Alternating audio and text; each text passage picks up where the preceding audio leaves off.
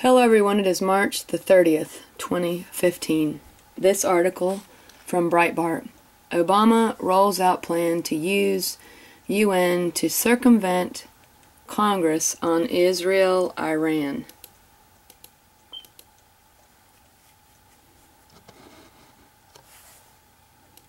There he is. Interesting that he has his back to the camera. I think that's a little rude. I'm a little insulted by that.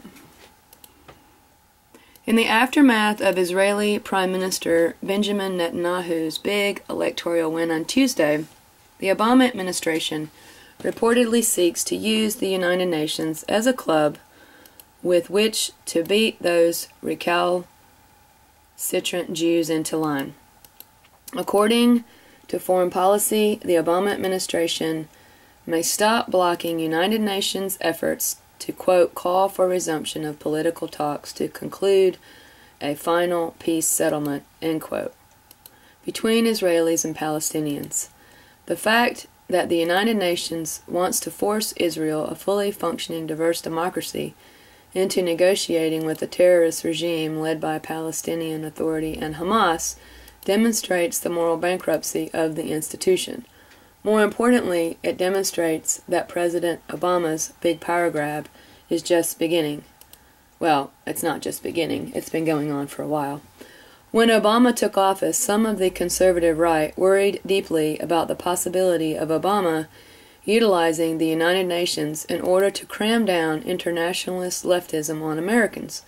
Books and articles emerged talking up the threat of Agenda 21, a non-binding plan from the United Nations designed to create sustainable development, code for dramatic regulation of anything that could impact the environment. More conservatives became concerned with UN Resolution 1618, shepherded through the institution by the Organization of Islamic Cooperation and designed to combat the, quote, stereotyping, negative profiling, and stigmatization of people based on their religion, end quote. The resolution represented a predicate for a, quote, international blasphemy law, wow, as liberal law professor John Turley wrote. Finally, conservatives fretted over the UN Arms Trade Treaty signed by the Obama administration. As National Rifle Association spokeswoman Catherine Mordison said, quote, "We are worried about an end run around Congress. Barack Obama or a future anti-gun president could use ATT and international norms compliance to rationalize enacting gun control policies through executive actions, especially at the import and export realms," end quote. Secretary of State Kerry blathered at the time, "Make no mistake, we would never think about supporting a treaty that is inconsistent with the rights of American citizens to be able to exercise their guaranteed rights under our Constitution." Well, I don't believe that for a second, because every single day these people are destroying the Constitution. Obviously, no domestic legislation has yet enacted this international regime of dangerous gibberish, but the danger of Obama utilizing international agreements to defeat domestic opposition seems to be growing. Today, Obama floated the notion of going to the UN to build an international sanctions regime against our ally Israel, as Politico reported. More provocative to Israel would be any softening of Obama's opposition to Palestinian efforts to join the International Criminal Court, which the Palestinian Authority will formally join on April 1st. Under a law passed by Congress, any Palestinian bid to bring war crimes charges against Israel at the court will automatically sever America's $400 million in annual aid to the Palestinian Authority, although some experts suggest Obama could find indirect ways to continue some funding, even if only to prevent a dangerous collapse of the Palestinian governing body. Meanwhile, Obama moves forward with his plans to unilaterally destroy the sanctions regime against Iran. Even as the Obama administration insists that the Iranian regime has broken nothing in the interim nuclear agreement, Obama plans to sign a new executive agreement with Iran and then go to the United Nations Security Council to relieve Iran of those sanctions, effectively destroying the possibility of sanctions by isolating Congress and pursuing them. If the European Union, China, Russia, and the rest refuse to sanction Iran, nothing Congress does will make such a difference, and Obama knows it. At the same time, Obama likely is preparing another series of executive actions designed to implement United Nations climate change agreements. Typically, an executive agreement that has domestic impact must be accompanied by a piece of enabling legislation passed by Congress. That is a very important sentence. Obama doesn't care about such legalism. In September, he announced before the United Nations that he would tell all federal agencies to start including climate resilience into international development programs and investments. Today, Obama signed an executive order that would look to slash carbon emissions 40% compared to 2008 levels by 2025. As U.S. News reported, the president has made robust use of the Environmental Protection Agency, Energy Department, and Interior Department to sidestep Republican opposition in Congress and act on global warming, increasing vehicle fuel economy standards, making cities more resilient to the effects of climate change, and proposing cuts to carbon emissions from power plants. Obama's move to browbeat Israel at the United Nations is part of a pattern, not just a pattern of dramatically anti-Israel activity, but a pattern of cutting America's legislative body out of the loop in favor of monarchic action in collaboration with world community. And that should scare everyone, not just advocates for the safety and security of the Jewish state. Well, I don't know all of the dynamics that are going on with Palestine and Israel, but I do have very big concerns about what Obama is doing with all of these executive orders. And he just does not care. There's some other articles that you can read. Perry to Obama, go to Congress, not UN, on Iran deal. Obama's Iran scheme is laid bare. John Bolton, a UN vote is irrelevant to the Iran deal. Obama warned not to take Iran deal to US or UN instead of Congress. An act of Congress is a statute enacted by the United States Congress. A bill must receive a 2/3 majority vote in both houses to override a president's veto. So, yeah, we are really looking at this dictator who just does as he pleases. I thought that I would call the White House comment line and see if I can somehow leave a comment. Let's see. I can. Everyone should have the White House number on their phone in their contact list. Let's see what they will say. If I can even get to a real person. I wonder if I can. Well, I have their number. I'll put it right here. I don't know if you can see this, but let's see if I raise it up a little bit.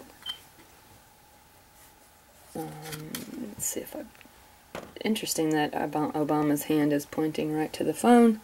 He's on the phone, and he can point to my phone with the other hand. Alright, let's give him a call. Put it on speakerphone. Thank you for calling the White House Comments line. We appreciate your call. Please stay on the line, and a volunteer operator will be with you shortly. If you prefer to call back at a different time, our direct telephone number is 202-456-1111. For additional information about the White House, please visit www.whitehouse.gov. And to share your thoughts, click on the words Contact Us on the upper right-hand corner of the page. For government information by topic, please visit www.usa.gov or call 1-800-FED-INFO. Thank you. Thank you.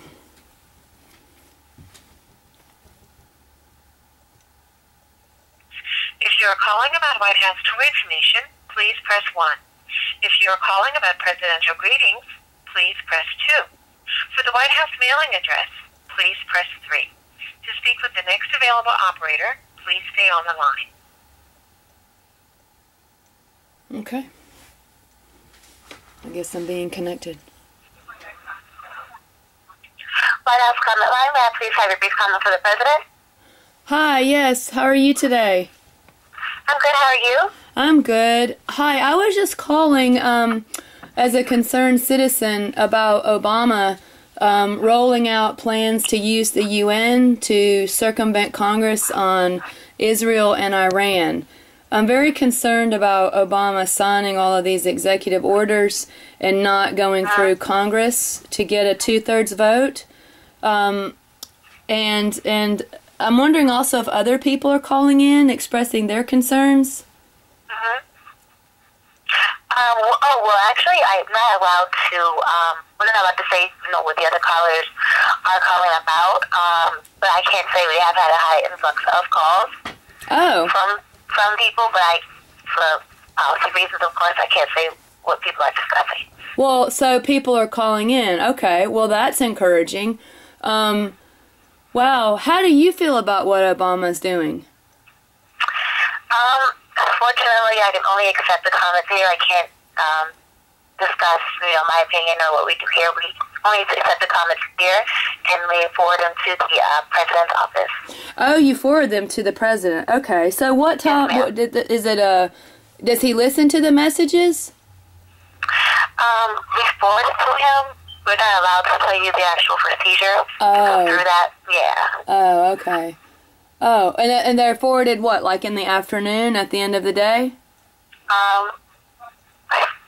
Unfortunately, I'm sorry, I can't advise you the procedure. What I can say is, of course, what we do each call is once we record your comment and take down any additional information, we do forward them directly to the Executive Office of the President. Oh, okay.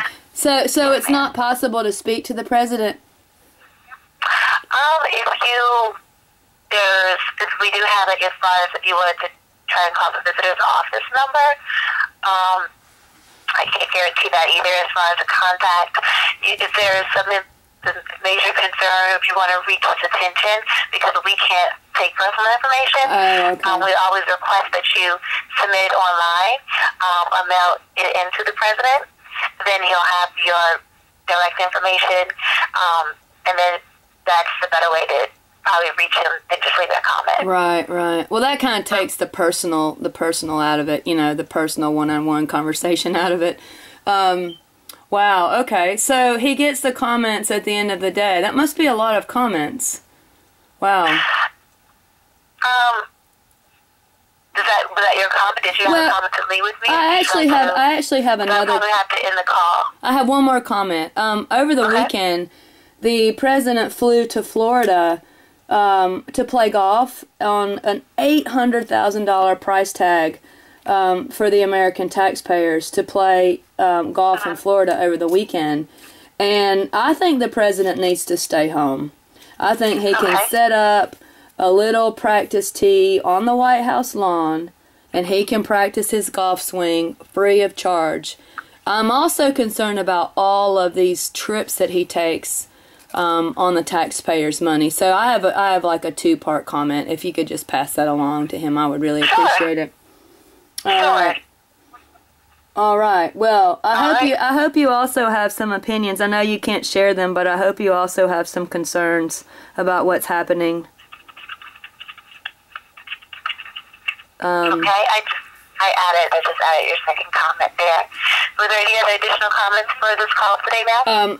What was your name? Can you say your name? My operator number is 4. Operator 4. Okay. Yes, ma'am. Well, thank you very much, Operator 4. My pleasure. Thank you so much for calling. You have a great day. You too. Bye-bye.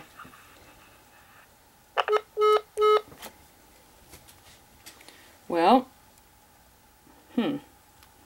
I don't know if he'll get those comments.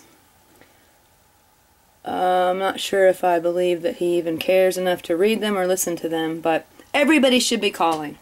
Everyone should be calling. Have a great day, everyone.